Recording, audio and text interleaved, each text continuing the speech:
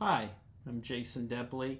Tonight's whiskey review is not from Scotland, not from Ireland, but from Canada. And there's a small distillery in British Columbia that I've been hearing a bit about. I've had two readers contact me via email asking me if I'd ever tried any whiskey by Macaloneys. So, Macaloneys Canadian Island Distillery. I don't review a lot of Canadian whiskey on here because I prefer Scotch whiskey, but I was recommended this by a couple of people, and then one of them went to the distillery and asked their head guy, a fellow named Dr. Graham Macaloney, who I think is the founder of the distillery, and he wrote me a letter and sent me this sample pack asking me, well, not asking me much anything, just to sample it and see what I thought. So that's kind of what happened. No money exchanged. I'm not paid to endorse them. And so I tried it. I tried some of the whiskeys. And I'm not very skillful here. So they come in like little bottles. And this is, you know, the peated they're also hard to pronounce. There's Anloy, which is my favorite, Kille, Kildara, Kirkinriola, Peated Macnabrek. Anyway, we'll start with my favorite. I'm just going to look for it here. It's called Anloy. So I'll say right off, I was impressed. I was shocked. There's some Canadian whiskey distilleries that I don't want to review them because I don't want to give them bad press because I'm Canadian and they're trying to make an honest effort to make the spirit. But I tried these and I was shocked at how good they are. Like, shocked. And I'm fussy. And I'm not a big Canadian whiskey fan. And part of the reason I think I like these so much is that they're more in an Irish pot still style. And at the same time, they kind of taste like Scotch whiskey, like something out of Scotland rather than Ireland. Got this letter, and Dr. Graham Macaloney, who is a Scottish fellow, he studied at the Middleton Irish Whiskey Academy and learned all about Irish whiskey production. And eventually he moved from there to British Columbia, but while he was in Ireland and Scotland, he worked in the distillery business. But when he moved to British Columbia, he had an opportunity to open his own distillery, and he was able to raise some money. And he also partnered with another fellow, and specifically Master Distiller Brian Nation, maybe? Anyway, I don't know much about that. All I know is the product. I'm not going to read marketing material. So this is, I don't know how it's properly pronounced. They call it Anloy. And I'm going to get my glasses on. This is not a great organized review.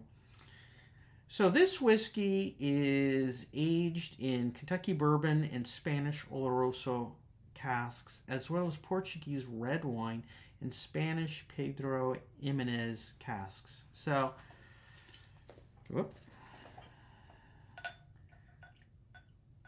Why is it so good? Pardon the glasses. I don't normally wear them. I got a couple different pairs. I tend to not wear glasses in the review because they kind of date me with the Austin Powers look, which I'm not trying to achieve in a whiskey review. 46% alcohol by volume. 46% alcohol by volume. No artificial color. No chill filtration. And I think that makes a big difference in the taste. Like, enormous difference. Let's try. So the nose, I made some tasting notes on this one. Oh, no age statement. Anyway, the nose, there's some peat. They're using Canadian barley in this production. But there's a bit of, I wouldn't say smoke, but a peat note to this. Honey, sweet dandelion. The nose is good. It's light, very kind of maritime. Kind of reminds me of Old Pulteney on the nose. On the palate,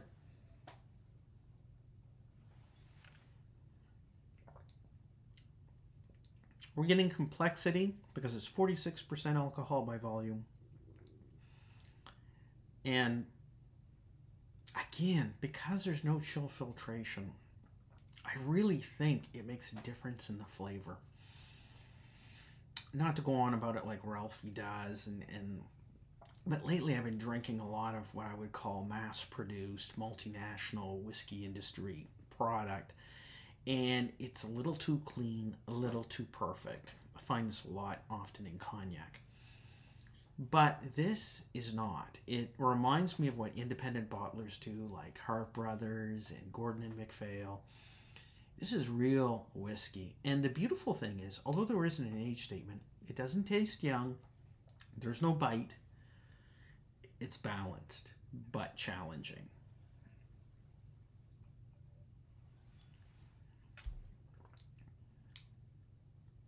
So the Anloy, Kalila, kind of like that maybe. A little hint of Talisker type of style to it. Granny Smith apple. What did I write here? Malty, white oak, a little white chocolate. And a couple of these whiskeys in this sampler pack, I should say, are pot still whiskeys. The Calais, the Kildare, and the Kinkinora. This is not a good review because I can't pronounce anything. But I am impressed with the quality. I'm shocked. And I think a lot of that has to do with the quality of the wood. Like they talk about with the Moscatel influenced Calais, 70% bourbon, 20% Moscatel. With the Kildare, it's 45% bourbon cask, 40% Oloroso, 10% American, and 5% Pedro Jimenez.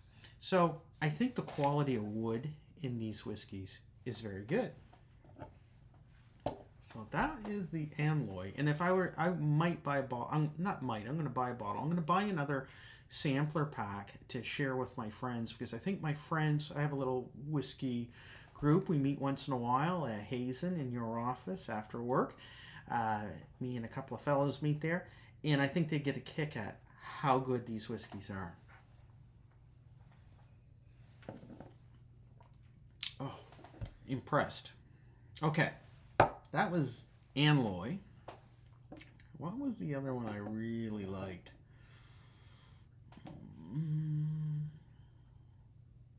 Kildare.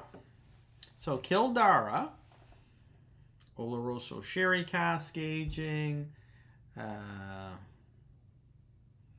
Pedro Jimenez, Kentucky bourbon cask. 46%. They're all 46% alcohol by volume. They're all non-chill filtered and no artificial color. And no age statement. But I've tried them all and none of them taste young.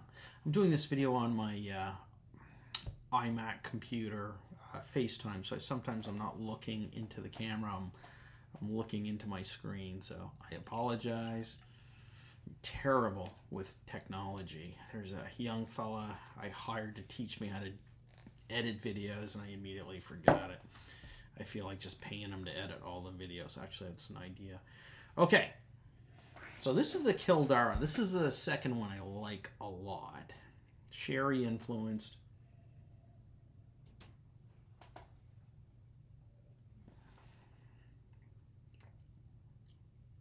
Solid. Good sherry. Good wood. When I say good wood, like good casks for aging. Probably some first fill sherry casks used here. It's not old, worn out casks. I'm really impressed. I'm shocked. I'm not one of those guys or reviewers or gals who's going to say, I like Canadian whiskey because I'm Canadian, or, you know, they're Canadian, they feel a nationalistic feeling. If I don't like it, I don't like it. So